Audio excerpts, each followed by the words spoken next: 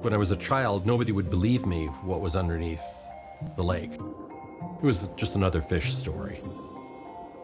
So as I grew older and technology was available, I decided to bring the fish story to all generations. Whoa.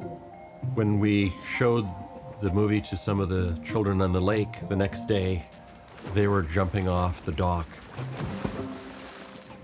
and having a form of adventure. Well, we went snorkeling and it was really fun. We saw tons of minnows and bass and all types of fish. It's really nice because you don't have to go as far to different places. They're just all right there. There's lots of walleye. You might see a pike if you're lucky.